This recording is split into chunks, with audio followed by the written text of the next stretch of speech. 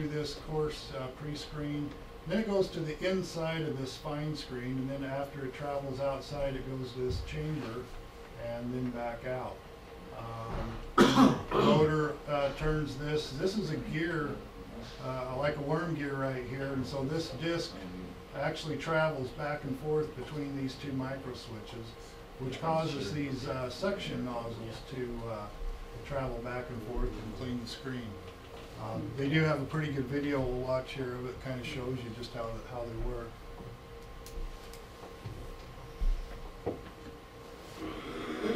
What's the maintenance and life of the filtration screens in those, or is it a replacement of the whole unit? You can replace the screens, but we rarely ever have to. Yeah. The nozzles don't actually make contact, so there's really nothing to wear out on them. They are.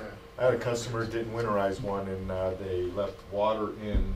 It was the ABFL, and they left water in it, in towards the inlet side where the water was. It actually, the ice expanded, put a dent, and tore a hole into the screen. Wow. And the replacement on that, on my cost, $7,000 for that screen. Yeah. They're not cheap. Yeah, and all the bigger units, they go up to 15,000. Yeah.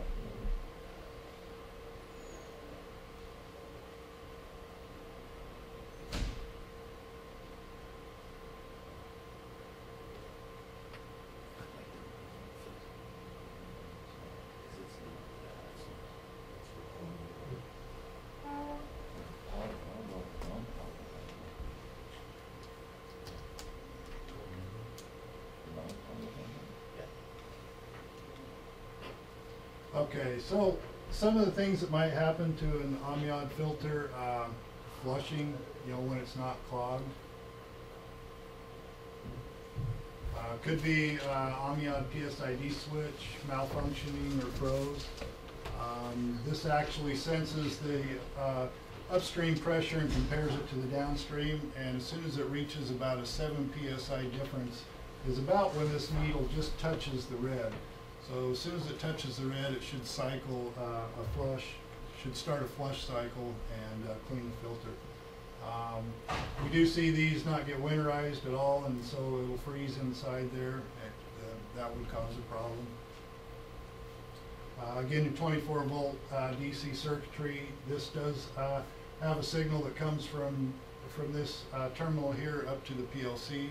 That gives the PLC the signal to do a flush cycle. If it's flushing, but the indicator stays in the red, that means the screen element's compacted, it's not cleaning it. It could be because it can't pull it off of the screen. It could be because those nozzles are not rotating. Maybe they're rotating, but they're not traveling back and forth. Some of the things to look at. So if you see the needle in the red, the filter's flushing, but it's just not cleaning, then we'll have to look and see why it's not cleaning or it's not traveling. Shear pin from the worm gear shaft stand. Yes. Occasionally, we might see this when everything's operating normally. What they did was they didn't drain the water out or flush. They didn't flush the filter through several cycles before they winterized it. And a couple times I've seen them get, kind of compacted on the screen. It's not quite enough to cause it to go into a flush cycle. Then they shut it down for the winter and drain it.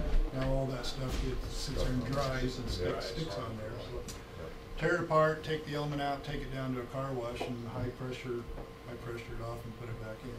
I use muriatic acid. That works good. Again, suction scanners are not rotating. This shaft needs to be rotating. That's the pin that Joe was talking about. It could shear that pin. If it malfunctions and it travels too far, it's actually meant to shear off. So then this would just be sitting there, spinning and going back and forth. But this one won't be turning those suction scanners on the inside of the filter. The pressure will keep it pushed up against that edge too. If you're wondering how come it's staying there, because the pressure when they open the valve will push the nozzle up against the worm gear, and see it'll ride up against it, not spinning while it's going out, and then this of course will push it back in, not spinning it. So it's kind of, you got to look carefully. sometimes. Oh, and some people will put bolts in there. Not a good idea, unless you want to pay for a new nozzle assembly. Seriously. You should keep that sheared with something that will shear.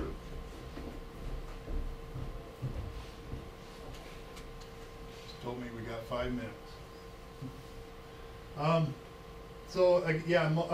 If it's not spinning at all, occasionally you might, you can hear the valve open and it's trying to flush the debris out, but this isn't turning or moving at all. Again, like I say, check this overload right here, make sure it's not tripped. If it is going through flush cycle, you should see these contactors, pull one way or the other. These go out to this motor, and like I say, that's what causes this motor to go forward and then return backwards. That bushing right there, that brass bushing, Yeah, that brass bushing is like $500. really. Yeah, just that bushing. We just sold one of those not too long ago. What kind of I was mean, it? that's not list price. Is it an ABS? Yeah, it's SAF, SAF? just like that. And, I think you better call us for parts next time. well, that sucker right there, man. I know it's expensive. For some reason Yeah. I'm thinking He just like sold one for 75. $100 Uh, or something. No, I'm just kidding. No, they're really expensive. They're not cheap. And I have seen those where this shaft is just sitting there spinning. If it's spinning and it's not traveling back and forth, this is brass, this is hard steel, this will just Yeah. get ate out, so it'll just sit in there and spin inside of that. So you replaced that on a job recently? Me? Yeah. Oh, several of them. But I mean, that's not, I mean, $428 plus tax and of course my markup, whatever. But it's one of the most common things people forget, or they don't grease that spot right there. They use the wrong type of grease, and you want to get a non-melting type of grease that's really sticky. So that way if it gets washed out, you're not losing much, and that's what will happen. People will neglect that portion of it and they'll take out that bushing.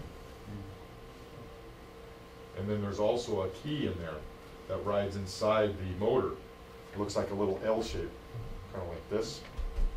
It's over exaggerated, but actually it locks that drive shaft into the motor, and the register in that drive shaft, of course it's stainless steel, but that key is square stock, and a lot of times it'll wiggle and you'll start getting a wear in it. And if you look at it, sometimes the motor, when it's spinning, you'll actually see it get ready to move, that it'll stay still and it'll spin and then it'll go.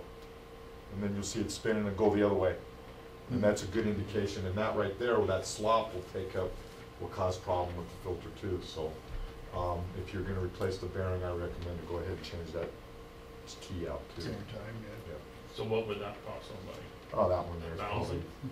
probably $70 or something. No, if you replace that brass piece, and what would you would charge? Oh, it would take me probably 2 hours to do it, but I charge with my minimum time of 4 probably. No, you have a minimum of 4 when you Yeah. go out. Yeah. 2 hour drive time, 2 hour on site. Wow. At what rate? A lot. I'm from Southern California. 107 an hour. That's how much Is I it? charge, yeah. So another thing, if everything is looks like it's operating correctly, it's flushing, but the flush valve isn't opening, then there's no suction on the suction scanners on the inside. This valve has to open, which causes pressure difference from the inside of the filter to the out. Water wants to rush through those suction scanners and out, so that's what causes that vacuum effect. So if this isn't opening, then it's everything will be normal, but it won't pull the debris off of the screen. Usually you can hear this valve open. It's pretty loud, so you know pretty much right away if the valve's opening or not. This small filter comes into there. It's possible that might be clogged. It does take pressure through this line and pushes it down onto there. Usually if this is clogged, what will happen is it'll open during a flush cycle, but then it may not close completely. Terry, when we wet test the station with filters, I mean, is that part of the checklist? Test and make sure that the filter's flush? Just run it through one cycle and make sure Right. that it flushes. That they open. Yeah, there's a little test port right here. This is the easiest way. This little valve, we do put on the front of the panel, we put a test off auto, HOA on there, and you can put it in test and it'll run through a cycle until you turn it back to off and auto. What this little valve does, it actually tests the pressure differential switch also, because this relieves this upstream pressure off down through this little tube. And so you just have to turn that open for like not even a second and back closed. As soon as you turn that open, you'll see this needle jump all the way clear up to the red, and it'll start a flush cycle. And just make sure it does that. The other thing is too, is even when you winterize, you know, even half a year, again, you get all the stuff that accumulates around those ports. If you can close that manometer, is what Omnia calls it, that needle will go on the red, and if it doesn't go on the red and it's not doing anything, I would first check those ports. And make Because sure that they're not if clogged. those ports are clogged, you're not gonna get any pressure differential, and that's what that valve is doing, is making a pressure differential, because the one side is coming in high pressure and you're relieving the low side, just like as if you had a high pressure differential on the filter. Yeah. So, I would check the ports first before thinking that maybe the valve is bad. Yeah, And you that's, can take that off right yeah. there pretty easily. And those freeze pretty easily too. You gotta Yep. open them and make sure And they drain. on the smaller filter, you're gonna wanna make sure it's not pressurized. oh, Yes.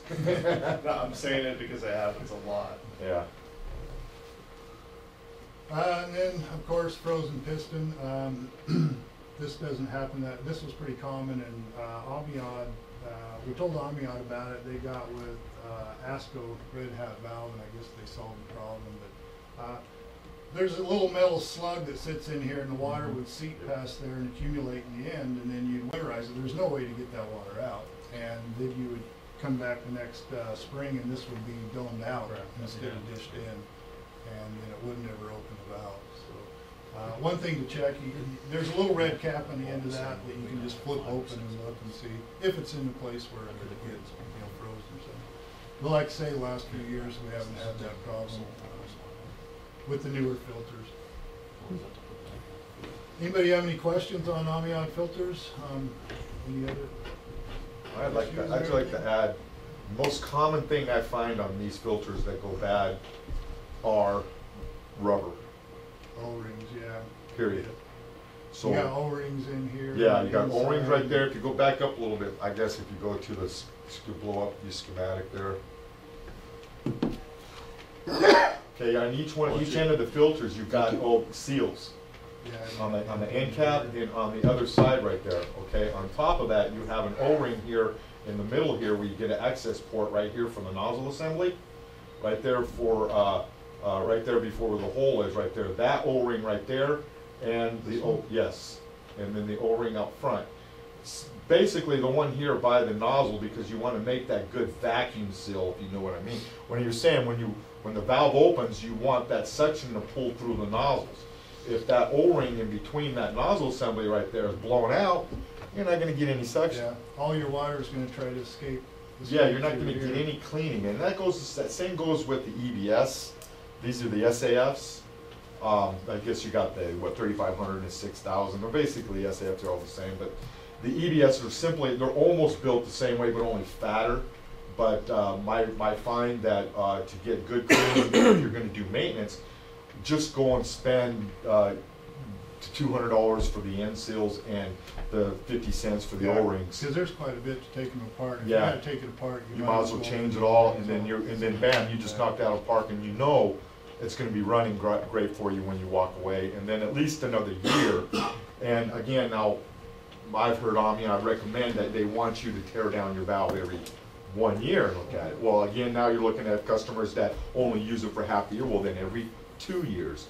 So I'll have customers that do that, and every 2 years, I'll just go in there, take it apart, clean it whether it needs it or not, put in new seals and everything like that, and it actually helps prevent that time shutdown during their busy season. That's really what It's a service contract? No, I don't do service contracts. It's just time and material.